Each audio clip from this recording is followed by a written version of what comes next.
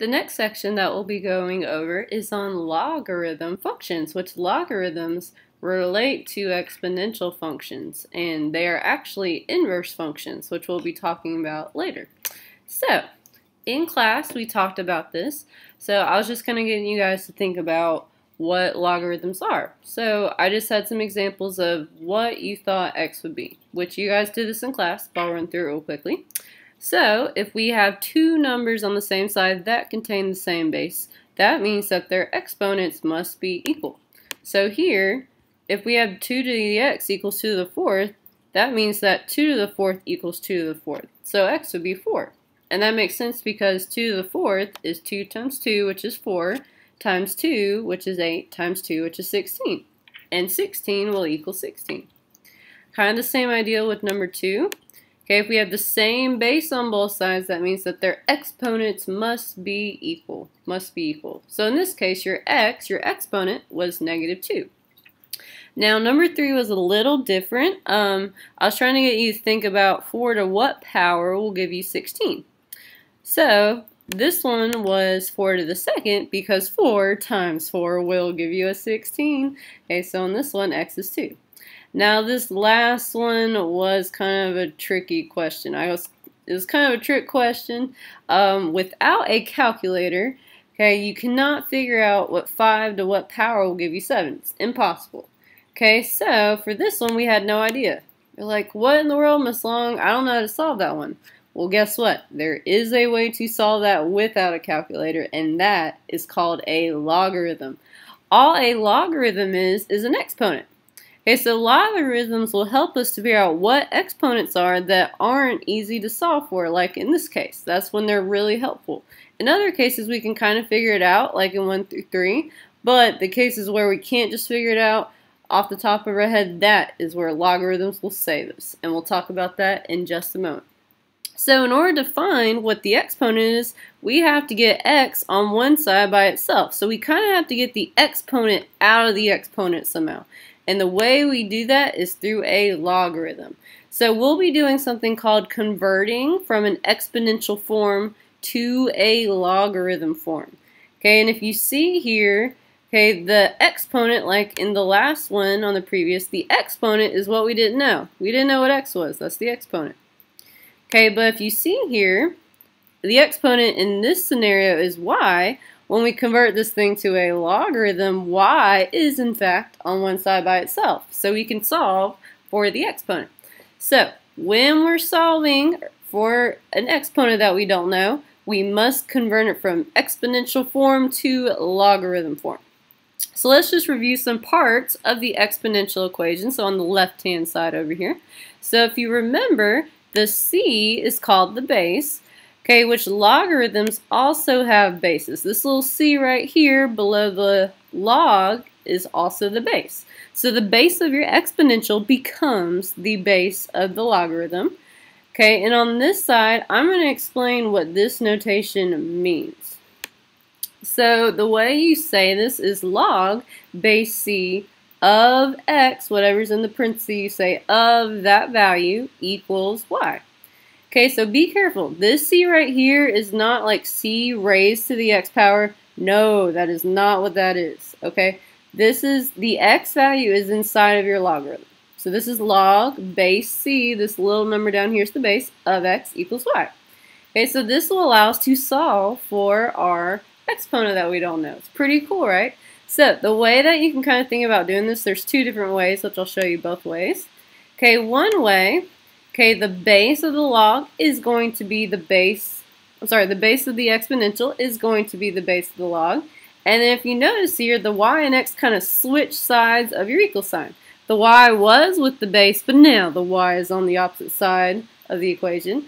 The x was not with your base, but now it's kind of hanging out with the base. So the base stays the same with the log and the exponential, and your y and x hop over the equal sign or trade places. So that's kind of one way to think about it. Another way is kind of like a roundabout way. So again, you start with the base of the exponential. So we have log base c of x, log base c of x equals y. So you can also visualize it as this kind of roundabout thing. So you start with the base, log base c, cross the equal sign of x, cross the equal sign equals y. So either way you see it, either x and y trade places, or you kind of do this roundabout thing around the equal sign. Whichever way makes sense, you need to remember, because it's very important to convert from a exponential to a log, and later on we'll talk about how to convert from a logarithm to an exponential. It'll be fun times. So these are going to be example problems on how to convert from an exponential to a logarithm, which will be using the technique we discussed on the previous slide. So go ahead and pause the video and start example 1, part A and B.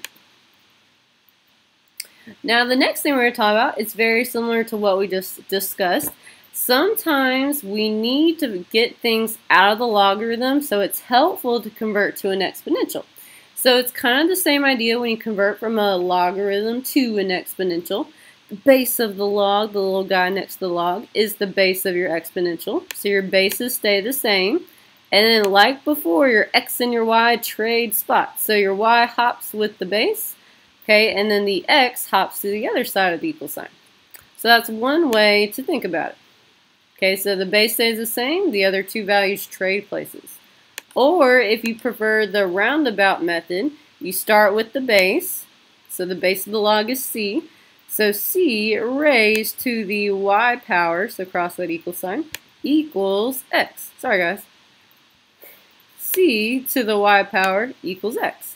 So again, you can kind of do that roundabout way if that makes sense to you. So you cross the equal sign and then cross the equal sign. So whatever makes sense to you, that's what you need to use when you convert from one form to the other. Okay, converting is very essential when we start solving for logarithms and exponentials. So you must have this part down.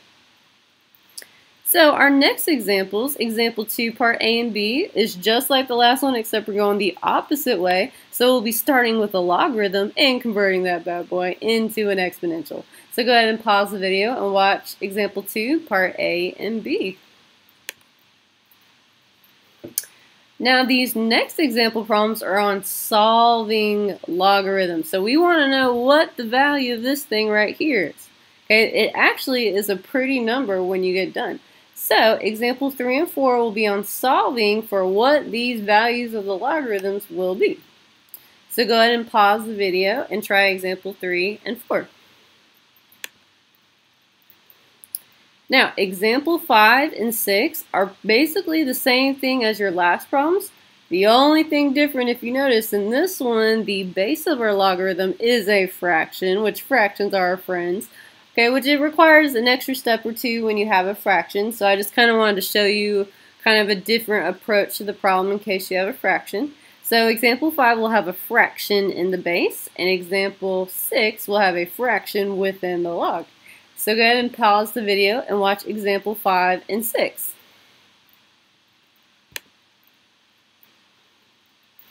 Okay, so the next kind of log is a special logarithm. This is called a common logarithm. Common logarithms are the most common logarithms you see, hence the name.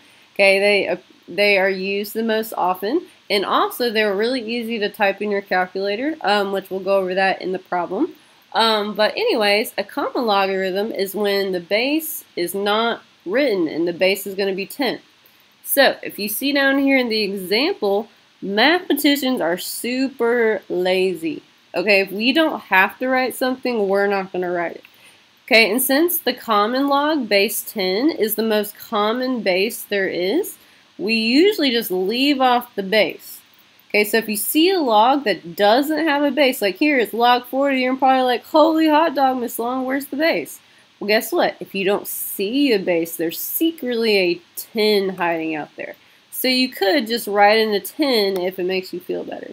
Okay, but you will see logarithms written without the 10, so you do need to get used to using the logs without the 10. But if it does help you, you can go ahead and write a 10 in if you don't see a base. So example 7 and 8, they're pretty much the same thing as examples 3 through 6. You're just working with the base 10 now. Okay, so since we don't see a base here, secretly the base is 10. So go ahead and pause the video and work example 7 and 8.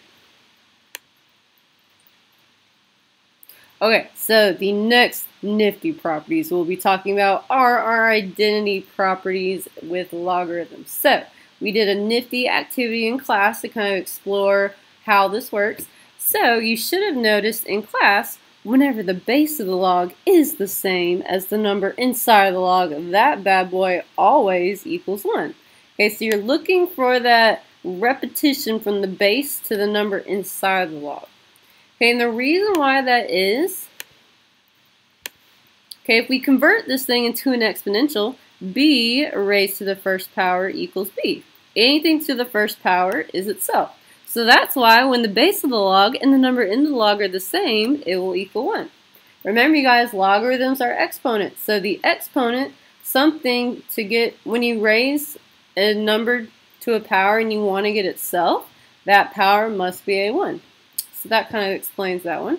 And the next one, when there's a 1 inside that logarithm, it always equals 0.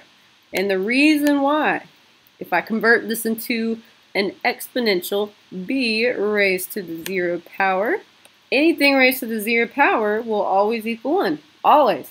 Every single time. Okay, so anything to the 0 power is 1. So that's why when 1 is inside the log, okay, it's going to be 0, because anything raised to the 0 will give you a 1. So that's kind of explains that. Okay, so now we're going to be talking about graphs of logarithms, which logarithm graphs relate directly to exponential graphs because they are besties, otherwise they are called inverses. Okay, so they're inverses, but they're also besties, so they kind of relate to each other.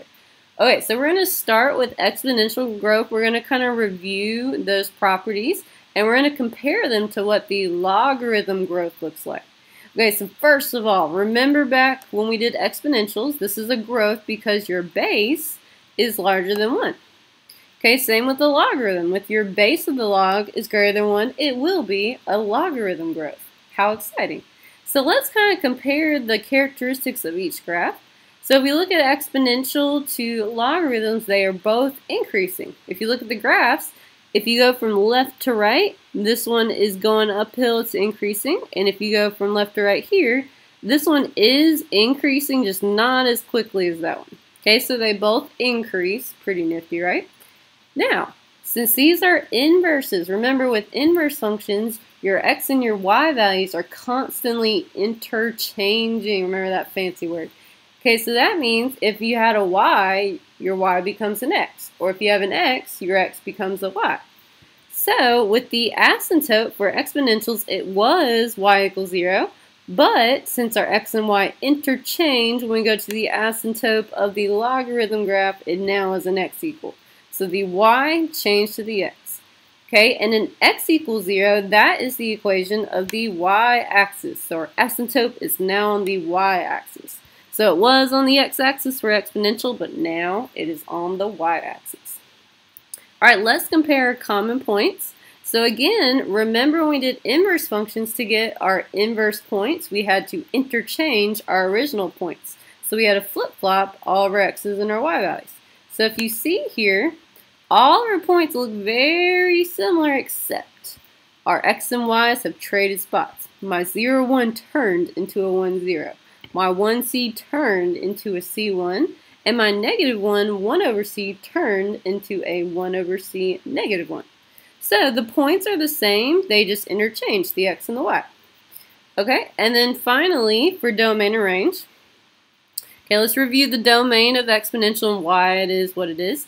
So domain, remember you ask yourself, how far left does it go, which this graph heads in the negative infinity direction for forever. And then you ask yourself, how far right does it go? Which this graph does head to the right for forever. It doesn't look like it, but it does get wider and wider, I pinky promise. Okay, and if you look over to your logarithm graph, if you notice, the domain is the same as the range in your logarithm graph. And if you remember from when we did inverse functions, your domain and range also interchange. Holy hot dog. So let's see if that works in our graph. So the range, you ask yourself, how low does the graph go? Which this graph heads to negative infinity. It heads downward for forever, so watch out. It's with the demon cats. And then you ask yourself, how high does the graph go? Okay, well, even though it doesn't look like it's getting that high up, it does steadily increase for forever, so it will eventually reach infinity. So the range will go to positive infinity. Alright, and the next thing, let's see if I can get it back to its normal screen. Alright, so now let's look at the range of the exponential. So let's refresh. The range, you ask yourself, how low does the graph go? Which, it gets really close to 0 on the y-axis, but it does not touch because of this lovely asymptote that's sitting in the way. Okay, so that's why we have the parenthesis, because it can't equal to 0. Okay, then you ask yourself, how high does the graph go? Well, it shoots off to positive infinity, so to infinity and beyond with Buzz Lightyear. So that was our domain and range for exponential. But if you notice, if you click over, alright, that is the same thing as the domain for the logarithm graph. Isn't that exciting? So our range became our domain, and our domain became the range. So the domain and range have interchanged. And let's make sure that works. So our domain, we asked ourselves, how far left does the graph go? Okay, well, if we go to how far left, the graph gets really close to 0 on the x, but it does not touch because of our asymptote sitting in the way. And then you ask yourself, how far right does the graph go? Okay, which this graph will head to the right for forever. I know there's not an arrow here, there technically should be. Okay, so it does extend to infinity and beyond. So what has happened is our domain and range also interchanged, just like what happened with our inverse graphs. Isn't that cool, you guys? Okay, so when we graph these functions, it will actually be very similar to when we graph these with our inverse functions. Okay, so before we do that, let's run through exponential decay and logarithm decay, which is going to be very similar to what we just did, so I'll kind of go through it a little faster. So remember, exponential decay, okay, that's when your base was a fraction, something in between 0 and 1. Okay, same with the logarithm. If your base is in between 0 and 1, it will be logarithm decay. Okay, so let's compare the characteristics real quickly. Okay, between both graphs, they both decrease. If you notice, when you go from left to right, we're going downhill here, we're headed downward. And here, when we go left to right, we are heading downward, so they both are decreasing. Our asymptotes have interchanged just like the last time. For exponentials, it's y equals 0. Logarithms, it's now x equals 0. Fun time. Okay, our 3 points that we graph also interchange. Okay, so they're very similar to exponential. You just change your x and your y. And then the domain and range, kind of the same thing happens. We go from negative infinity to positive infinity on our exponential graph for our domain. And the domain becomes the range of the new graph, which if you notice, it does head down to negative infinity. Now, it doesn't look like it, but this does steadily decrease, so it will eventually reach negative infinity, unfortunately. Okay, and then it does shoot off to positive infinity on the y-axis. It goes up to infinity. That does keep going up for forever. And now for our range in our original graph, it does go down to 0, but it doesn't touch 0 because of our asymptote. And it does shoot off to infinity. That's how high it goes. That little line there means it keeps going up for forever. And if you notice, that does become the domain of the logarithm graph. Holy hot dog. And let's just double check that real quickly. So the domain, this is saying that our smallest x value is not quite 0, but almost 0. So let's see. Look at that. When we go to the left, if you look up here, kind of where the green arrow is, the graph gets really close to 0 on the x, but it does not touch because of our asymptote. And then, when we ask ourselves how far to the right does it go, this graph is headed off to positive infinity on the x-axis. So, our domain and range also interchange. So, kind of the same idea from the last one. Alright, so when we graph these, it's going to be very similar to when we graphed inverse equations because exponentials and logarithms are inverses. So we're going to be starting with exponential functions. We're going to graph them like we did in section 1 of the unit. And then kind of using properties from section 2 of our unit, we're going to convert that thing into its inverse, which should be a logarithm.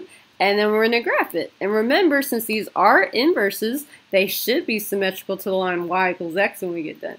So this is going to be a lot of fun. So you guys go ahead and pause the video and work on example 9 and example 10. And this is a wonderful funsy we're going to be working on later. That's it, you guys. Hope you had a blast. I certainly did.